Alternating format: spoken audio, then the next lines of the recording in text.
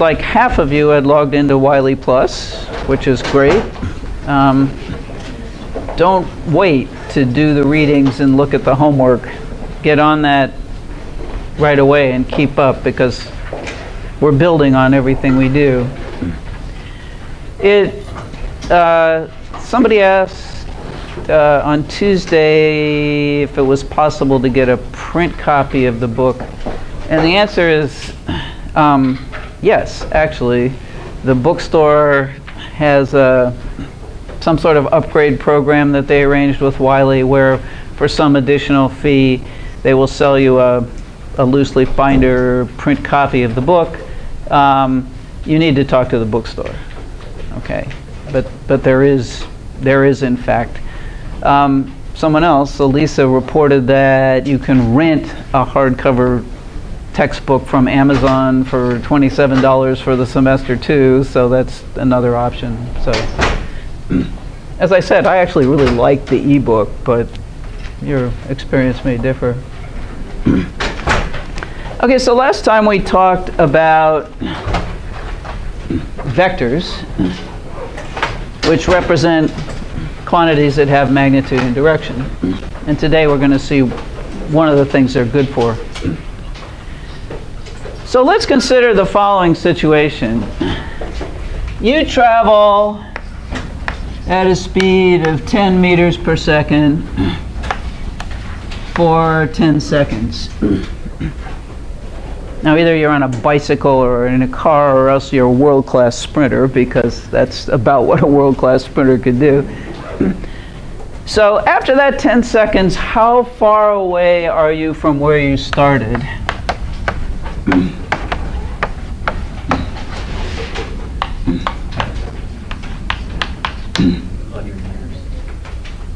$100 meters? You've been doing this problem since 4th grade, right?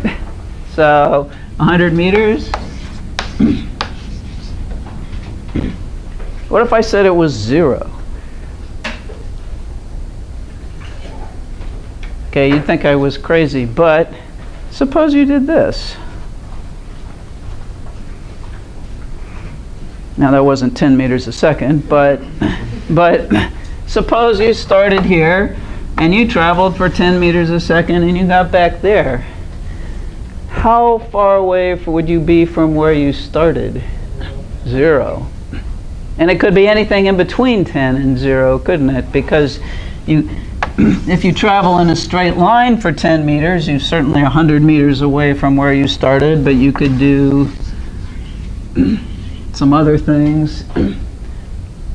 So the problem is that this quantity, which is your speed, doesn't give us enough information. So the 100 meters is how far you traveled, but it's not necessarily how far away you are from where you started. It's not necessarily your displacement. And so we need more information than just the magnitude of this quantity. We need its direction. So we need to consider velocity as a vector. And so is a vector, and it's going to have 3 components: x, y, and z. And so I was pretty careful to ask the question, how far away were you from where you started? So the physics term for that is your displacement. And the idea is that if you start, here's the origin, if you start at some location, some initial location, and you end up at some final location, this vector here is called your displacement. And our mathematical notation for this is usually this. If we say the vector from the origin to your initial location is r initial, And the vector from the origin to your final location is r final. Then the displacement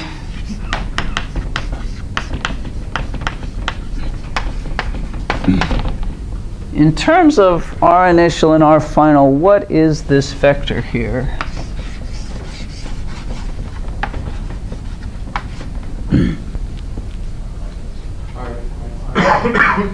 Say it again. RF minus R. Yes, it's r final minus r initial. And we often use the symbol delta, the Greek uppercase delta, to denote a change in something. So we often write this as the change in your position r, delta r.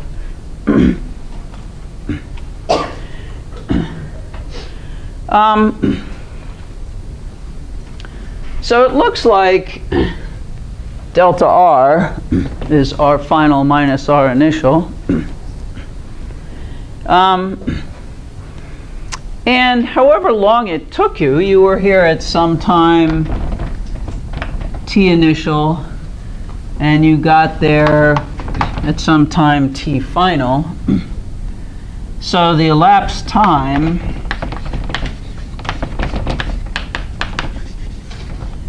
we call is going to be, of course, t final minus t initial. And we can call that delta t.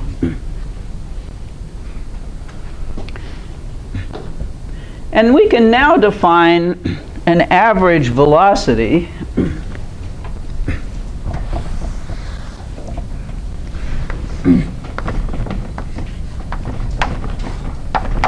as equal to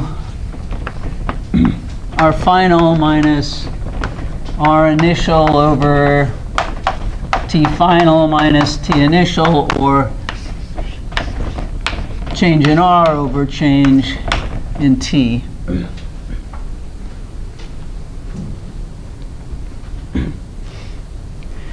So in this case, where you actually traveled in a circle, according to this definition, what would your average velocity have been? The vector 0, 0, 0. So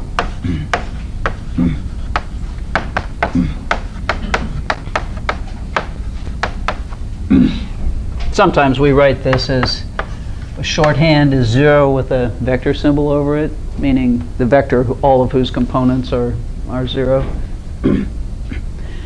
So that isn't necessarily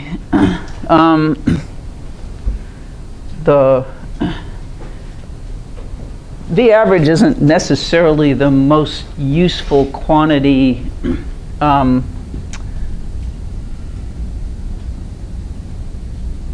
in all circumstances, because if you want to know something like what was your velocity when you were here,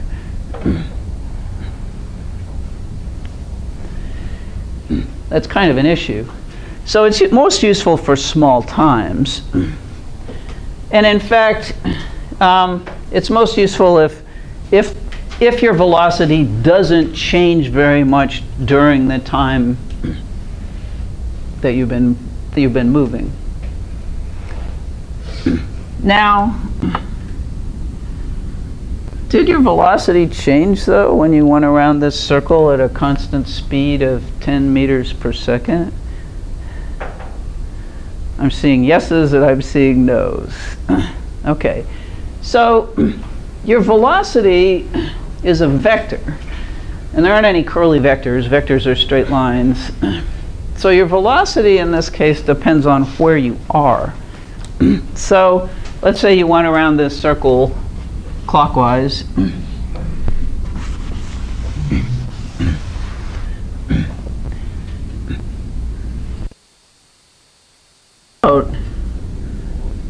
Instantaneously, you're actually heading that direction. but your direction changes, and as you get down here, what's the direction of your velocity at this point? Down. So your velocity here would have been 10.00 meters per second. What would your velocity at this point have been? 0, -10. So with a vector quantity, there are two ways it can change. Its magnitude can change, or its direction can change. So in this case, we're talking about going around in a circle where the magnitude of the velocity is not changing. You're always going 10 meters a second. But the direction of the velocity is continually changing. We call the velocity at a particular instant the instantaneous velocity.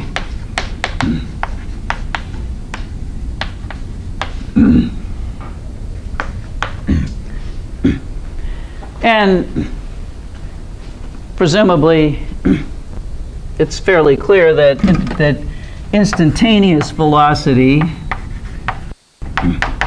is just the limit as delta t goes to 0 of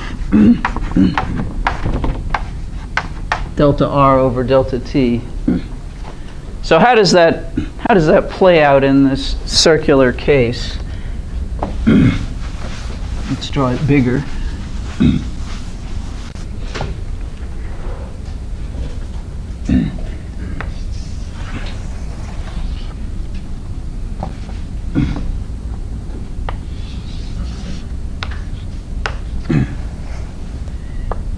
So if we consider the time interval, let's put the origin at the center of the circle to make our lives simple. If we consider the time interval between when you started and when you got to here,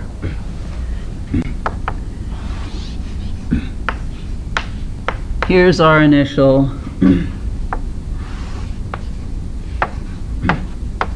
There's our final.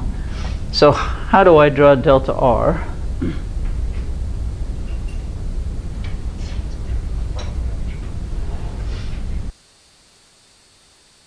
There, or do I start there and go there?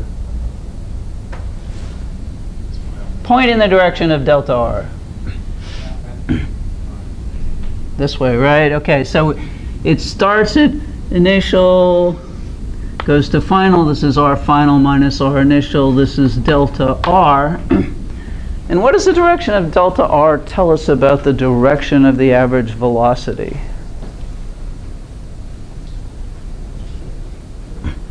How is the direction of delta r related to the direction of the average velocity? Combination of the two vectors of ri and rf.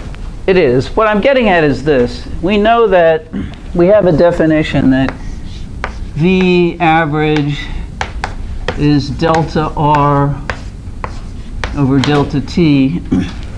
So this side's a vector. That side's a vector. What do we know about two vectors? What's true about their directions? They have to be the same, don't they? And we know that delta t is a positive scalar. We're going forward in time. We haven't figured out how to travel backwards in time yet, so in this course we're always going to go forwards in time. And so basically we have this vector here multiplied by 1 over a positive scalar. So the average direction of the velocity and the direction of delta r are exactly the same. Okay, so when you see a vector equation like that, you should think, if I know the direction of this, then I know the direction of that. So that means that the direction of the average velocity is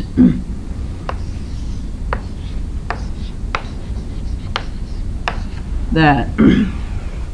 That's not very close to what we said the instantaneous velocity would be there. But maybe we could make it closer by just taking a smaller time interval. So let's consider we'll call this what we're going to consider the initial point. We'll call it R2.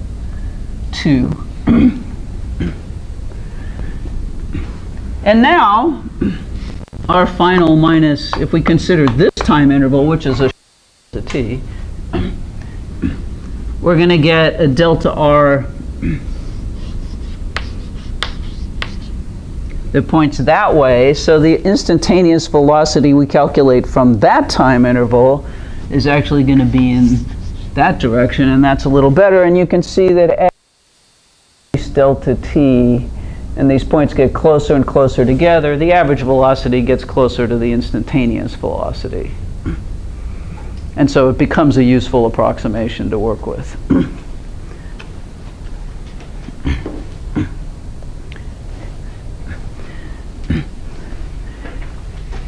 Another thing that emerges from this thinking about this situation is that the instantaneous velocity is always tangent to the path you're tracing out. Okay, so if you're down here, your instantaneous velocity is in that direction. If you're up going this way, and so the average velocity may or may not be a good approximation to your instantaneous. Now, when is the average velocity exactly equal to your instantaneous velocity? Yeah. Acceleration is 0. And what does that mean in terms of velocity? Like you're not speeding up or something. Yes. Well, it's not speeding up, it's not slowing down, and it's not changing direction, right? So if the case of the instantaneous, so if your velocity is some constant, then it's always going to be the case that the instantaneous velocity and the average velocity are the same. They're in the same direction. But velocity is constant means you have to be traveling in a straight line at constant speed, right? So what is speed anyway in terms of this vector v average? It is the magnitude. You're absolutely right. So the magnitude is the speed, and it's a scalar. And sometimes, just because it's a lot of drawing to write the vector and the absolute value symbol for magnitude, sometimes we use a shorthand and we just write a v without an arrow at all. And that, if it doesn't have an arrow, it's a scalar, and so that often means it's the magnitude of a vector. For a while, we're going to be a little bit compulsive about actually writing out magnitude of vectors carefully using the full notation, just to make sure we're we're thinking about that. Okay, so what can you do with average velocity? What good is it? Well, it lets you predict the future. And that's what we're interested in physics, is predicting what's going to happen in the future. Sometimes we want to explain what happened in the past, but we want to predict what's going to happen in the future. How does that work? Well, if we rearrange our equation for V average, is R final minus R initial over delta t. Delta t is a positive scalar. We can multiply by it. We rearrange this equation algebraically. We get the following rearrangement. R final is equal to R initial plus the average velocity times the elapsed time.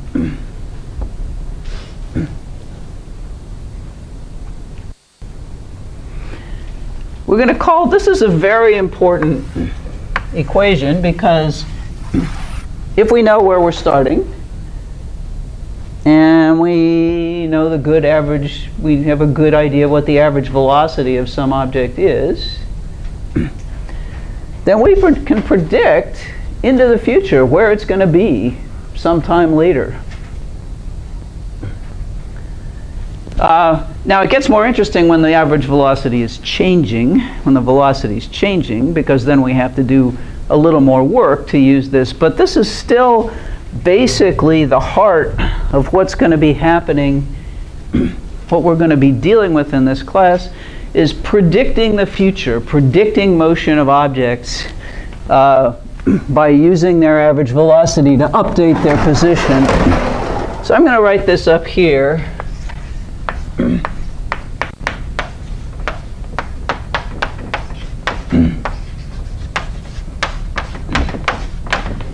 This is called the, we're going to refer to this as the position update equation.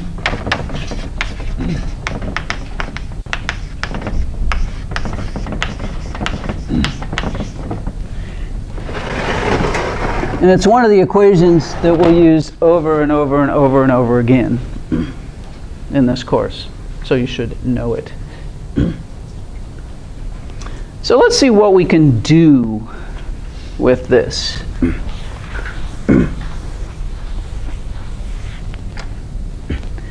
So we're going to consider a problem where we have two spiders, ends of a twig. Now, being physicists, we're going to model spiders as little point particles, little spheres, because all we care about is where the spider is, how fast it's moving. We don't care whether it's got 8 legs or it's got 1 leg and a bandage, or it's okay. So we're going to approximate. We're going to model our spider as just a point, and they're sitting on a twig above the ground, and the twig is 3 meters above the ground. And the location of spider 1 initially is minus 0.530 meters. We're taking an origin here, actually.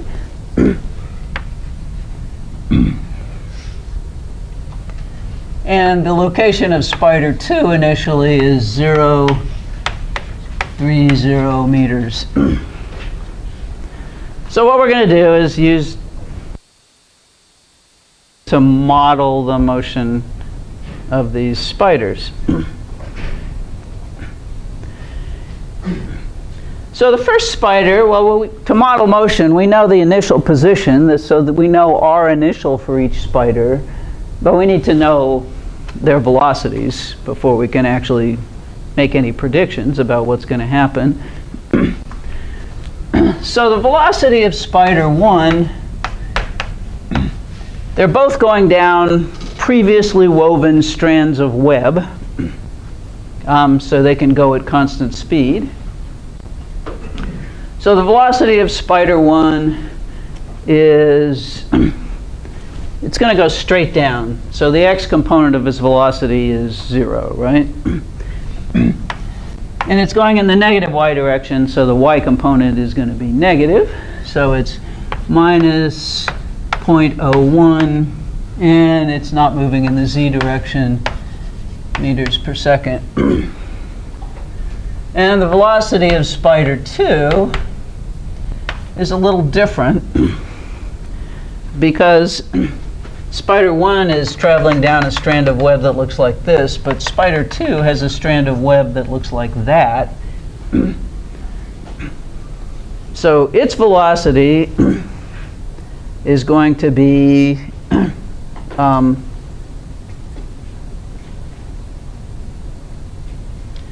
slightly different, and we'll come to that in a minute. So the first thing we can do, just to practice using this position update equation, is to say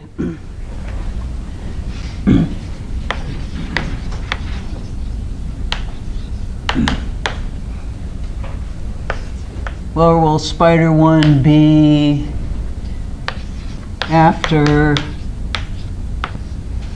20 seconds? So what's the location of spider 1 after 20 seconds?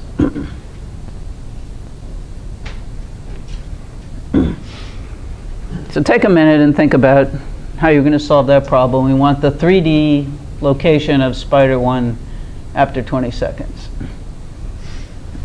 So take a minute.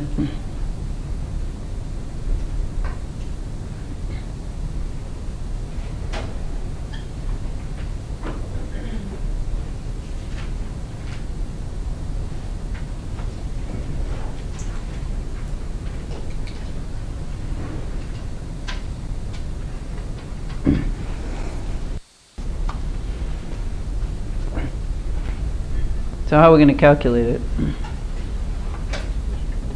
We're going to use the position update equation. So our final is our initial plus V average delta t. So our final is minus 0.530 meters plus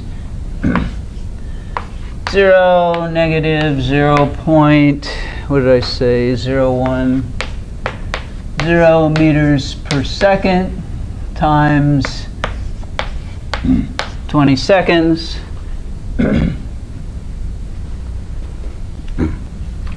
This comes out to minus 0.2 meters. So we have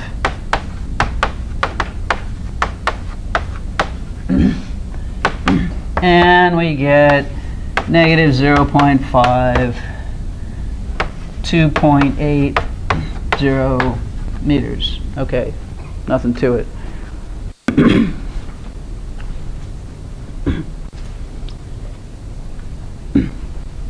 So how long will it take spider 1 to reach the ground?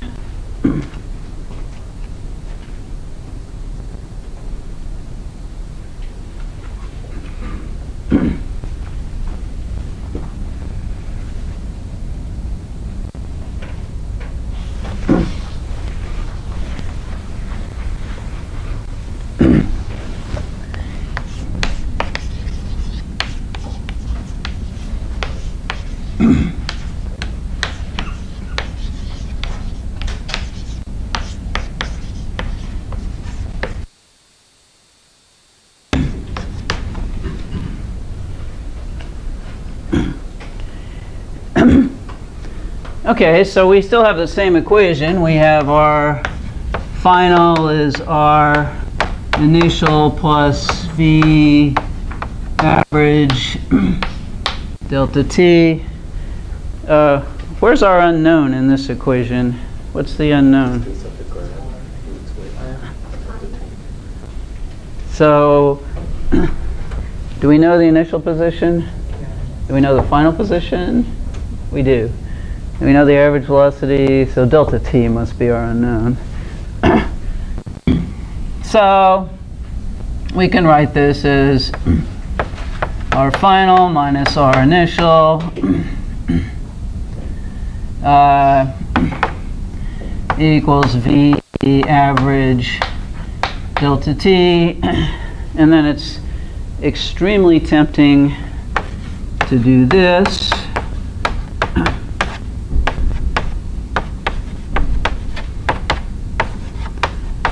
But we can't do that because we can't divide by a vector. So that's not a defined operation. What we have to do in this case is remember that this is really a very compact way of writing 3 equations. So this equation really looks like Rx final is Rx initial plus V average x delta t. Ry final is Ry initial plus V average y delta t. and RZ final is RZ initial plus V average Z delta T.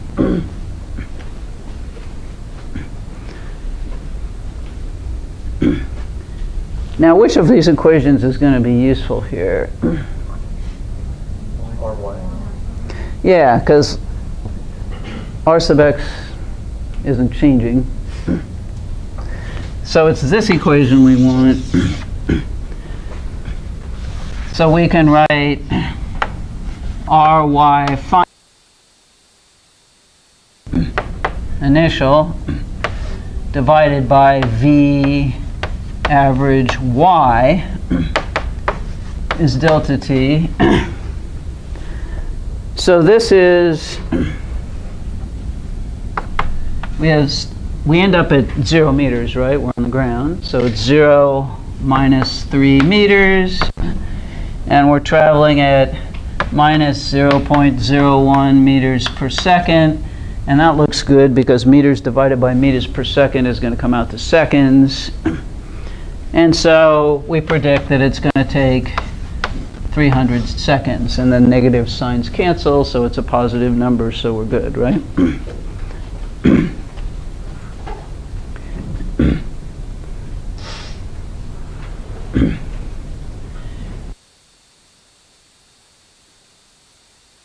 Okay, so questions about that? Okay. So now let's consider Spider 2. Spider 2 is doing something different because it's going in the plus x direction at a speed of 0.007, I think, meters per second. And minus 0.01 meters per second.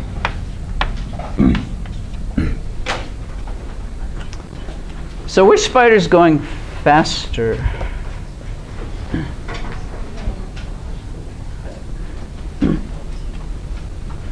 Are they going the same speed? So which one's going faster? 2, because the magnitude of this vector is going to be greater than. So which spider gets to the ground first?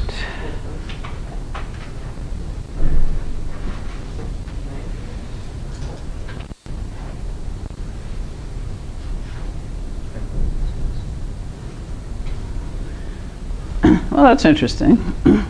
So which spider gets to the ground first?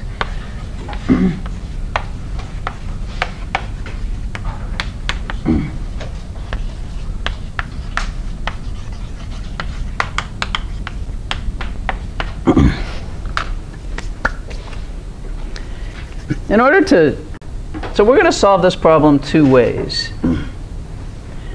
And we also want to know how far apart the spiders are when they reach the ground.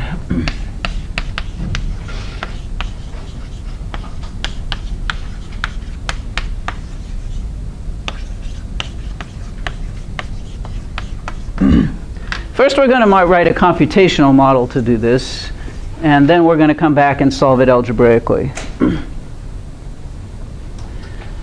So, before we write the computational model, I want to show you something about how these computational models work.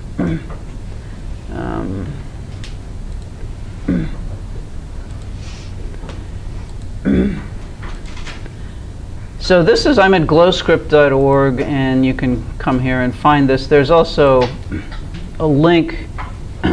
There's a link to this in the introduction, welcome to VPython introduction, that you are assigned to do. And I urge you, even though we're going to go through this a little bit here in class, I urge you to actually take time to go through it yourself, because so here we have, what do we got here, and what is the point of this? This is a computer program written in Python, and it says a equals 5, a equals a plus 3, b equals 10. Here's a list of things to do.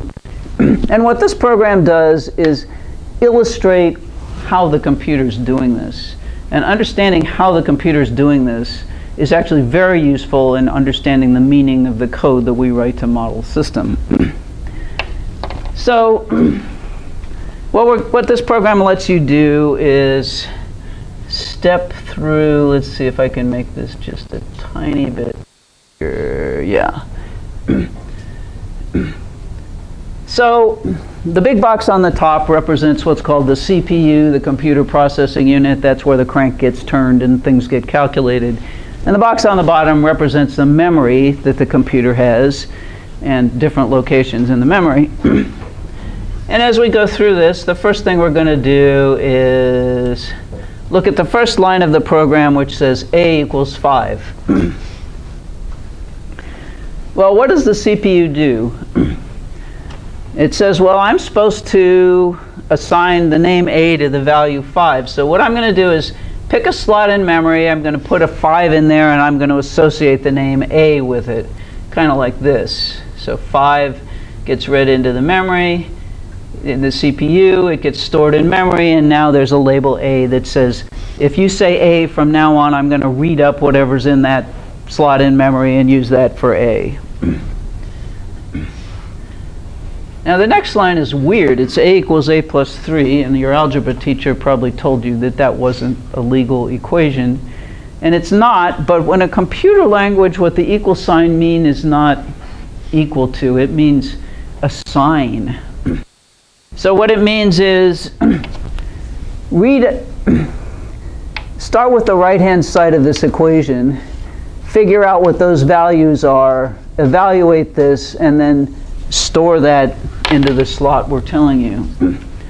So what it's going to do is it's going to read up the 5 from the computer's memory, add 3, and now overwrite whatever was in slot A, so now it's 8. Okay, now we create a location in memory with the name B, and we give it the value 10. The next thing we're going to do is A is A plus B, so it's got to read up the current value of A, read up the current value of B, calculate that, and then store that in A, which is now 18. And now we're going to set B to 1. And we're going to make a new variable named sum. Now the nice thing about computer languages is you're not restricted to one character variable names. You can call things that make sense, like spider or sum or velocity or something like that. And now what are we going to do? We're going to add up the numbers between 1 and 3. Now this is not a very exciting thing to do, and you could do that faster than this animation will do it. But the reason it's useful is that if it was the numbers between 1 and 1,000,000, this would actually be a better way to do it than doing it by hand. So this structure is called a while loop. And it says while b is less than 4, and then there's some lines indented underneath it. Indentation means that the computer is going to decide if that inequality is true, then it will do the lines underneath, and if it's not, it won't. It's done. It's going to go on. So the first thing it has to do, it's while b is less than 4, is b less than 4? So it looks down here and finds b, which is 1, and says is 1 less than 4, and 1 is definitely less than 4. And so it's going to do this next thing. Sum is sum plus b. And it's asking us to predict what the value of sum is going to be after this line is executed. So what's it going to be? It's going to be 1, because we're going to add 0 and 1. So we'll type 1, and it says that's right. So we add 0 and 1, and we now store that back in sum. So now it's 1. And then it's going to print it. Printing is extremely useful because that way you can see the values of what you've got. Now it says b is b plus 1. We're going to add 1 to b. So again, we pick up b, add 1 to it, store that back in b. And now we have to go back. We're inside this loop, so we have to go back and see if we should still do it again. And is 2 less than 4? Yep. So we're going to do it again. And so we're going to, that's asking us to predict what the new sum will be after we do this. So what's the new sum going to be?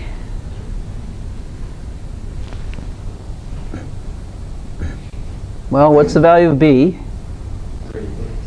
Yeah, well, b is 2, sum is 1, so the new value is going to be 3.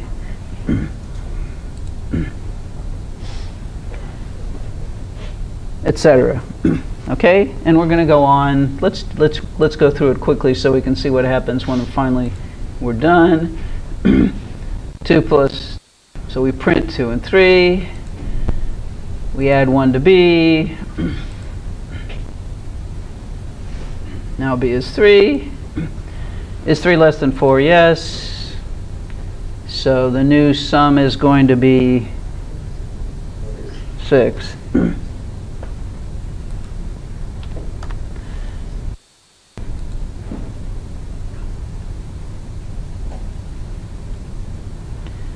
And we print b is 3, and the sum is now 6. And we add 1 to b, so b becomes 4. And now, finally, when we get to this test, is 4 less than 4? No. So therefore, we're done with that loop, and we go to the last statement, which is print sum. Okay? So basically, that's what's going on in all of the programs that you'll be working with and writing. So we're going to write a new program. Call it spiders. Make it a little bigger here. And what we want to do is model the motion of these spiders.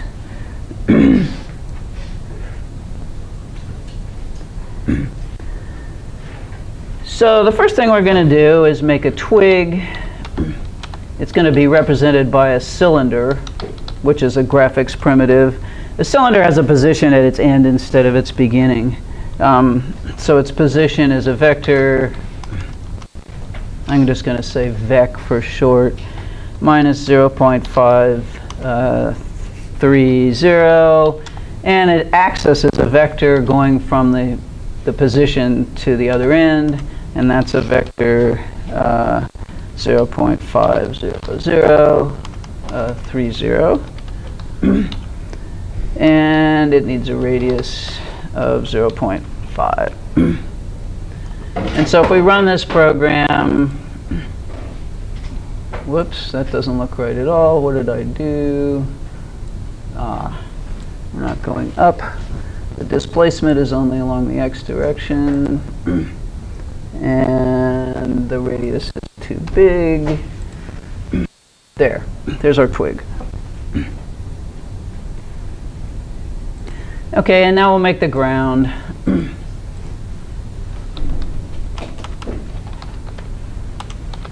It's a box. Its position is 0, 0, 0. Its length is 7 meters. Its height is 0.02 meters, and its width is 3 meters. And let's make it green.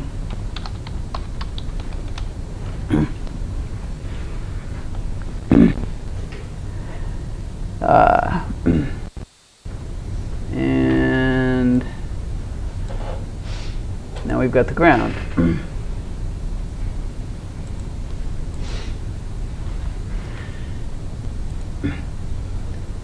And now we need spiders, so spider 1 is going to be a sphere. And it's at one end of the twig. And its color, let's make it magenta. It's a radioactive spider, clearly. And its radius is 10 centimeters, which is big for a spider, but we need to see it. And yep, so there's the spider. And now velocity of the spider, we'll call it v1, is the vector 0 minus 0.01 0 meters per second. We'll use a delta t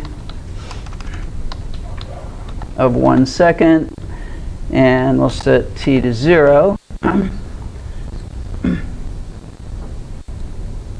Oh, need a 0.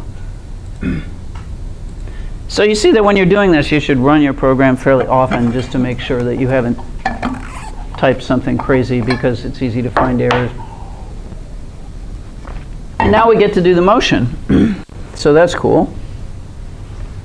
So we're going to write one of these while loops. We're going to say while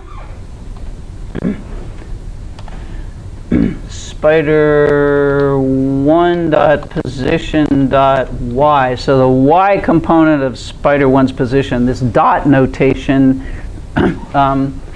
is used to talk about attributes of things like objects, like their positions, and then dot y means the y component of a vector. Its position is a vector.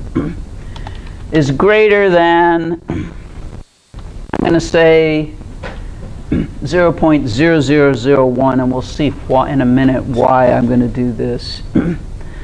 So now we're going to use the position update equation. We're just going to just put this in. So we're going to say spider 1 dot position is going to be assigned the new value of spider 1 dot position plus v1 times delta t. Now v1 is the average velocity because it's not changing. So it's, and I probably better spell spider correctly. We're gonna add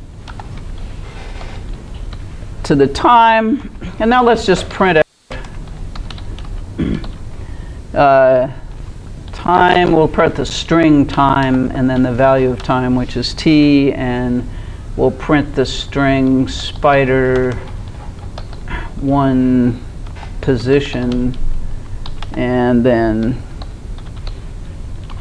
so in a print statement, if you put something in quotes, it just prints exactly what you typed, and if you don't put it in quotes, it decides it's a variable and it should go find its value and print that. Probably going to need to slow this down. We don't need it to go super fast, so we'll say don't do more than 100 of these loops per second.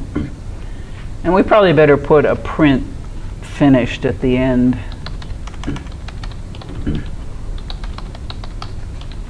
So we'll know we're done. Okay, so that's our program animating the motion of spider 1 so far.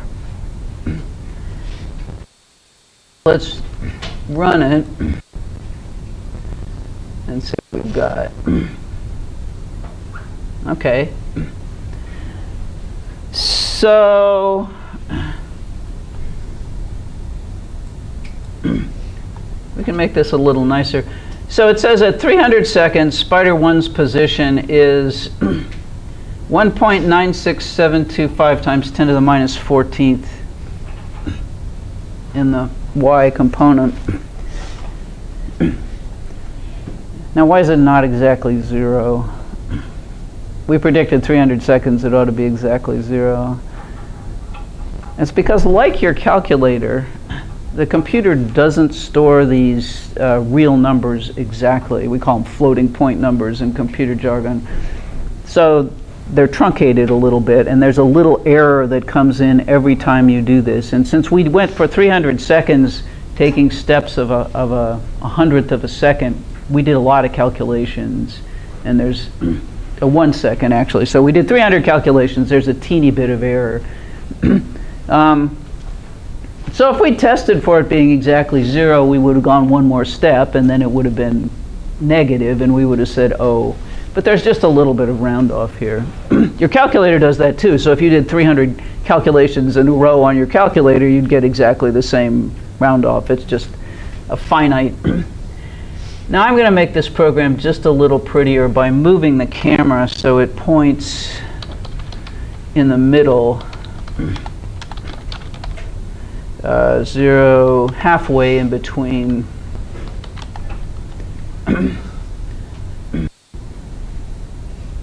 Okay, so that's just a little easier to see that the ground is really the ground. And I also would like this spider to leave a trail so I can see how it's moving.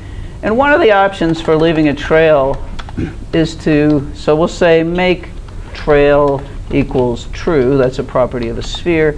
And I'm going to say trail type equals points, so that it's going to leave little dots. And I don't want it leaving 300 dots, so I'm going to actually say interval is 10. And now it should leave a dot every time it does 10 of these calculations through the loop. So we see that it's kind of hard to see, isn't it? It'd be better with a white background. Let's try a white background.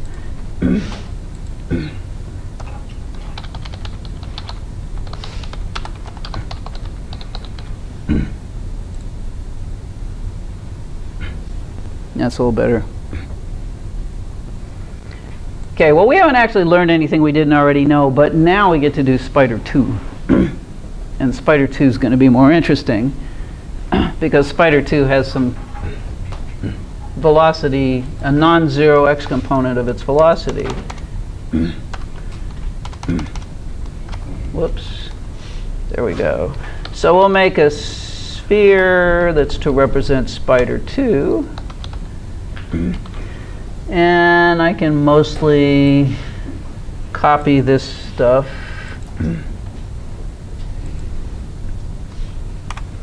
Except that its initial x position is 0. And let's not make it magenta. This is clearly a blue spider. Okay, also radioactive, clearly.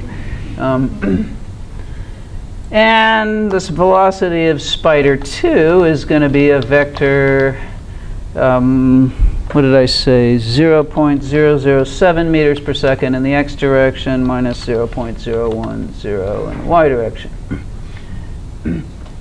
And we need to update Spider 2 position plus, so we're using the position update on Spider 2. So here's our position update equation for Spider 2. And probably we should print all that stuff for Spider 2 also. So let's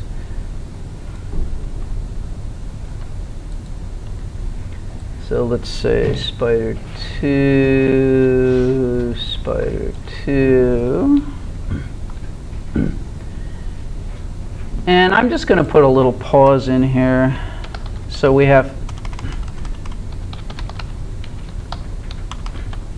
need to click the mouse to actually make it run. So let's see what we've got. We've got Spider 1, Spider 2, got the ground. So what should happen? Okay, right, so they should.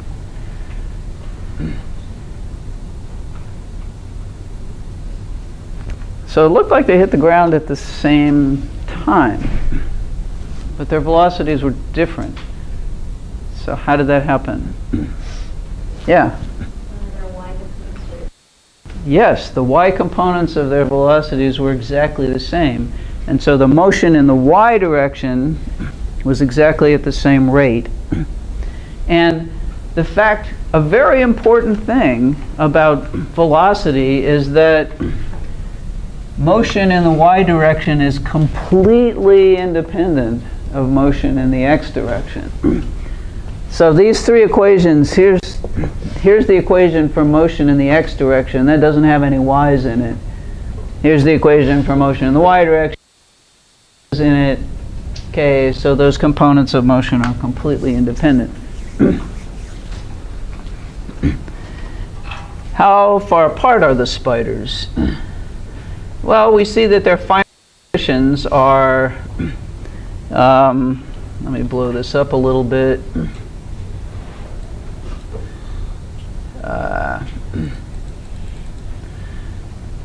So spider 1 is negative 0.5, basically 0 in the y direction, 0. Spider 2 is 2.1, again basically 0. So this is a computer, so we'll tell it to print the, so print, so let's say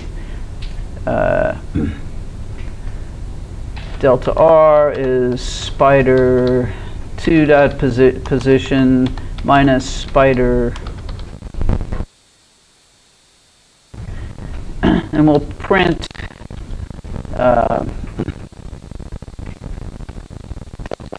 we'll also print the magnitude of delta R, which should give us the distance, okay? So we'll quickly run this again.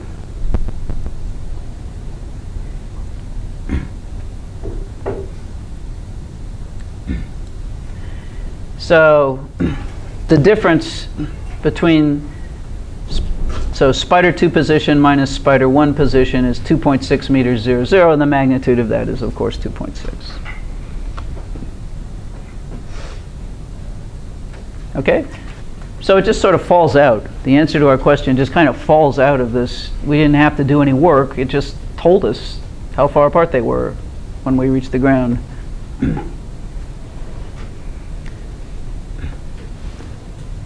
So questions about that?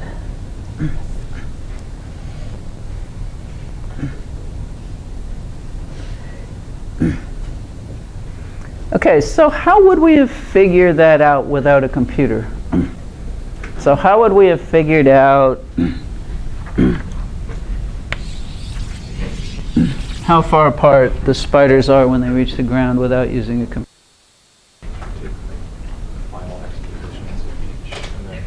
We need the final x positions, but how do we know the final x? Yes? Use the x component of V2. So we're going to need, yes, we're going to need the x component of V2.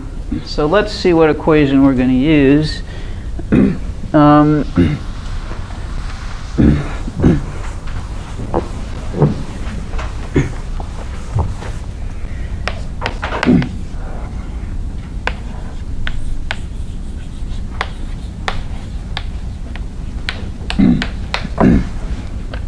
So we have, so you're saying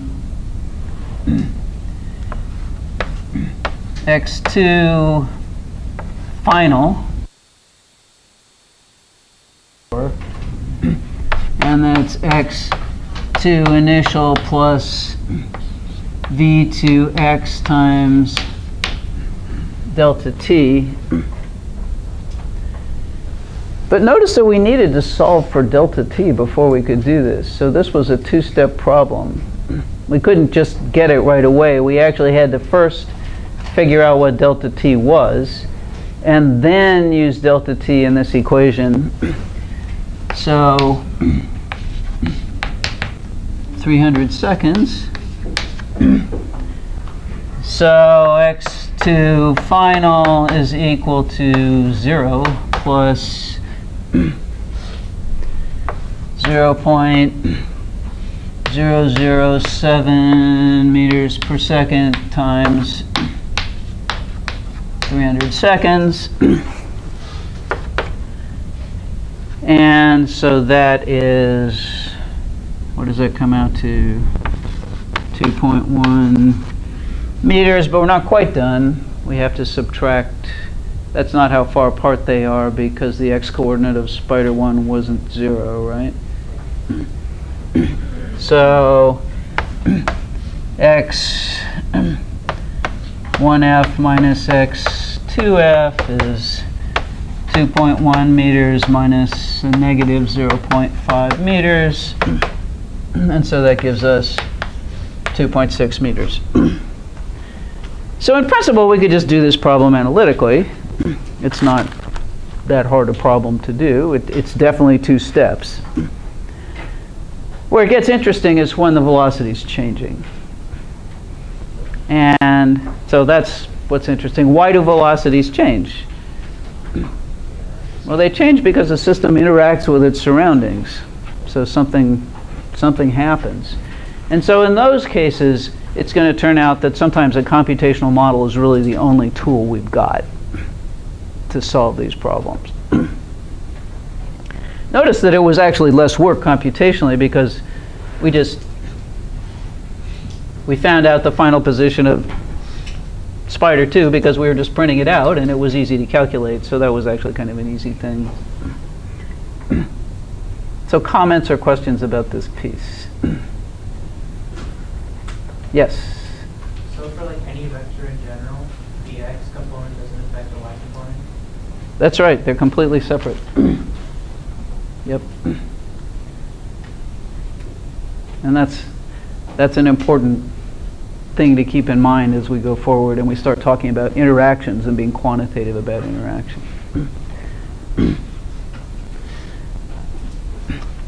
Okay, so what would graphs of this motion look like? If we were going to plot x versus t, y versus t, v sub x versus t, v sub y versus t, what would that look like? So let's start with, what do we want? Y versus t. If this is time, this is y. What does this look like for spider 1?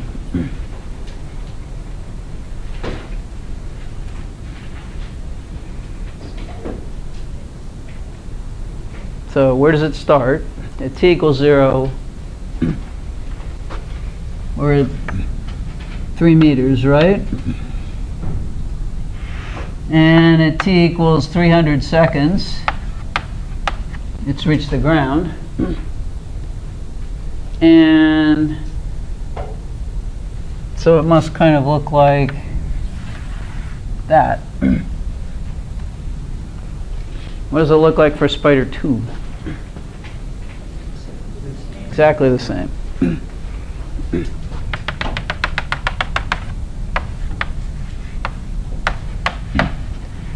Okay, graph of x versus t. So for spider 1, what does the graph of x versus t look like? It's a straight line because x isn't changing. And where do I draw this straight line? Yeah, negative 0.5. So minus 0.5. So that's for spider 1. Spider 2 is more interesting. What does x versus t look like for spider 2? So it started at 0.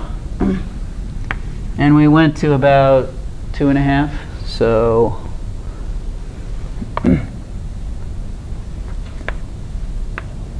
about a little over 2.5 meters at 300 seconds. And is it a straight line or is it a curvy line? Straight line because the x component of velocity is basically the slope of this curve, right? The rate of change of position. Okay, what about graphing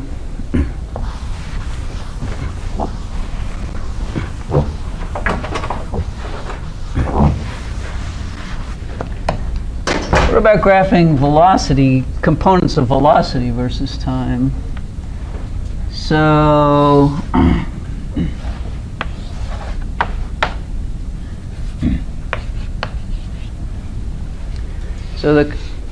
the y component of the velocity of spider 1, what did that look like? Positive or negative? Negative because it was going in the minus y direction, right? So something like that. exactly the same for spider 2, right?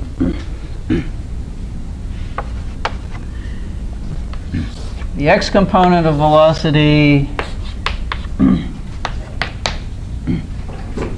okay, spider 1, 0. Spider 2,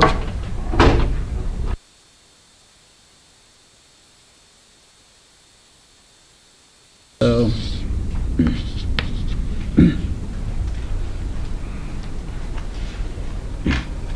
and we'll see in lab, maybe not this week, but that this kind of graph can actually be useful in solving problems also. So.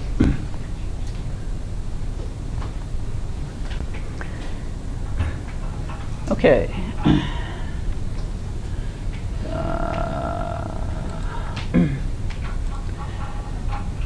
So let's talk. So do you have questions about this?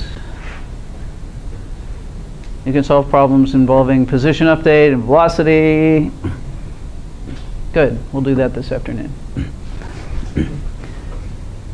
So let's talk about what makes velocity change, which is much more interesting. Constant velocity is, oh yeah, I forgot to pass this around. Please sign. You need to remind me about that.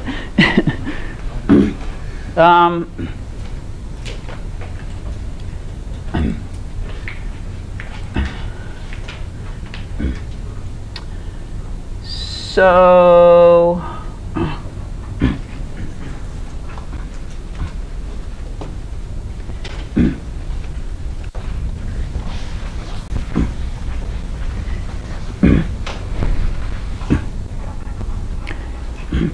you've probably heard of Newton's first law of motion, right? Yeah. And what Newton's first law of motion says, the way Isaac Newton said it, was that an object travels in a straight line at constant speed, except to the extent that it interacts with something else. So a space probe headed out of the solar system, far from anything, coasting along, is going to travel in a straight line at constant speed until it gets close enough to something that interacts with it gravitationally, right? What about an object that's just sitting still?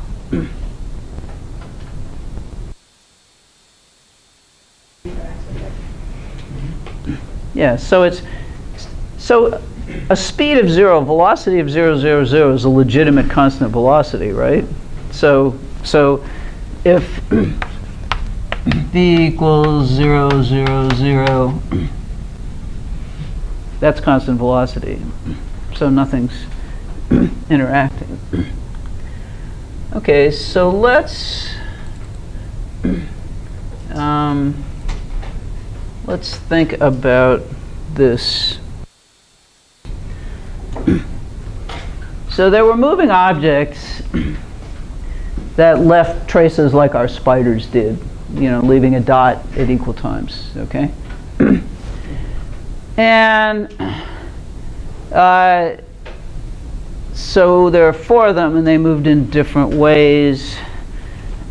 Which object can you be certain did not interact with anything? There was no total interaction with other things along its path. Okay, A, because doesn't change direction, doesn't change speed. Okay, so why not B? Speed's changing. Why not D? Is the speed changing? All those dots are the same distance apart. Direction's changing. So change of direction as important as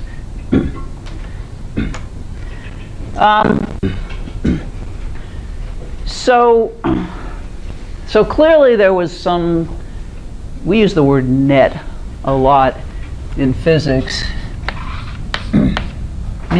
means total, or the sum of everything. Clearly, if the speed of an object changed or its direction changed, if its velocity changed, there was some net non-zero interaction with its surroundings. Now, it's pretty clear that this water bottle is actually interacting with a number of things. What are the things that it's interacting with? What's one thing? Okay, gravity is not exactly a thing. So we're gonna be really careful about an idea about system and surroundings. So what I mean when I say a system is an object and the surroundings are every other object in the world, so Alpha Centauri and the Andromeda Galaxy and whatnot. Many of these are approximately zero, so we don't have to worry about them very often. But it's certainly interacting with the Earth, isn't it? So why isn't its velocity changing? Yeah, it's interacting with some other stuff too, isn't it? It's definitely interacting with the table, and in Chapter 4 we'll talk a lot more about the nature of that kind of an interaction and how that arises. So the net interaction must be that the Earth is pulling down some amount, the table's pushing up, and its velocity isn't changing.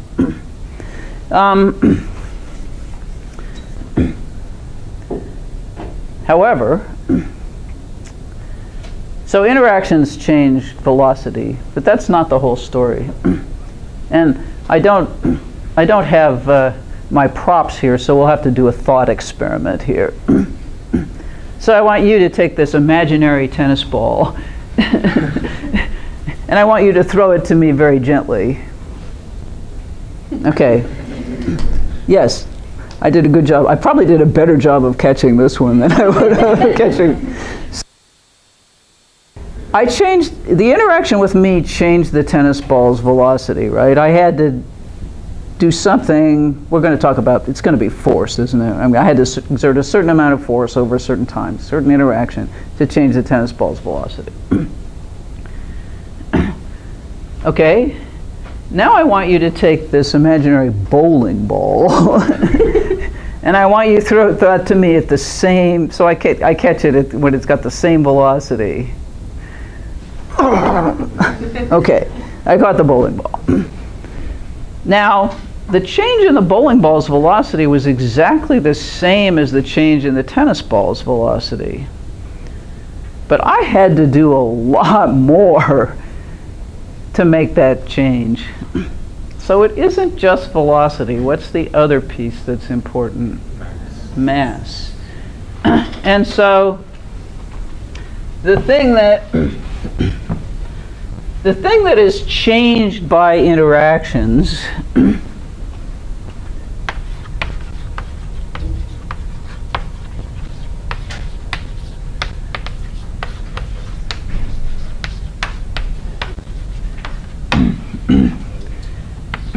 velocity's changed. Velocity, mass matters. The bigger the mass, probably the bigger the interaction, right? So it's this quantity which we call momentum. The product of mass and velocity, so it's a vector. That actually is what changes when a system interacts with its surroundings.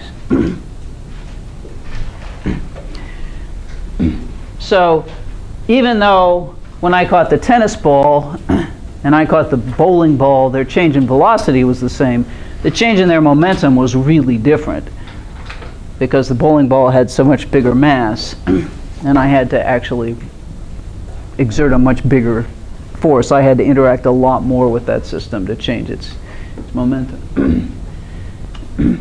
Now, does anybody know why I wrote a here?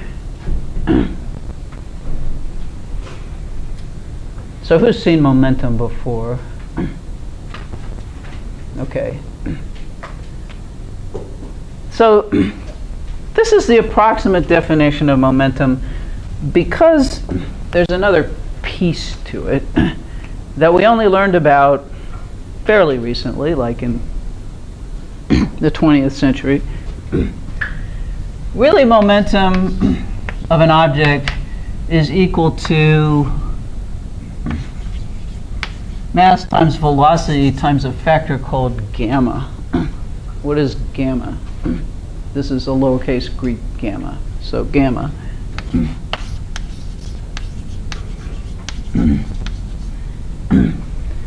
What is gamma?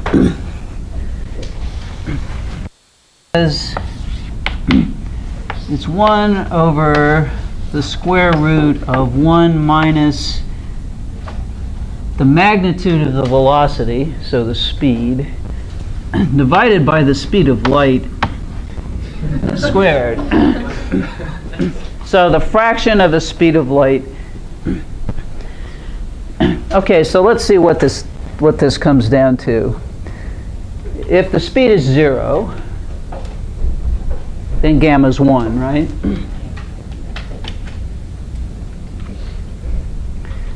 What is gamma going to be if the speed is 1 meter per second? Well, it's going to be 1 over the square root of 1 minus 1 divided by 3 times 10 to the 8th meters per second squared. That's a really small number. So it's going to be 1 minus essentially close to, so what's 1 divided by a really big number? Essentially 0, right? So when this ratio is very small, this number is approximately 0, and gamma is approximately 1. And we'll do some calculations next time, but just to see what range it's in, it turns out when things are moving very slowly, relative to the speed of light, which is a very big number, then in fact we can say gamma is approximately 1. It differs from 1 negligibly. When we start getting up to a significant fraction of the speed of light, half the speed of light, something like that, then gamma is no longer 1 because this is no longer a small number. And when this number is not small, then 1 minus that number is like, it could be something like a half, right? And then gamma could be 2. So we're getting, so as we go faster and faster, we'll see that this definition, but for most of what we're going to be doing, we'll actually be using this approximate equation, and it'll be fine. See you this afternoon.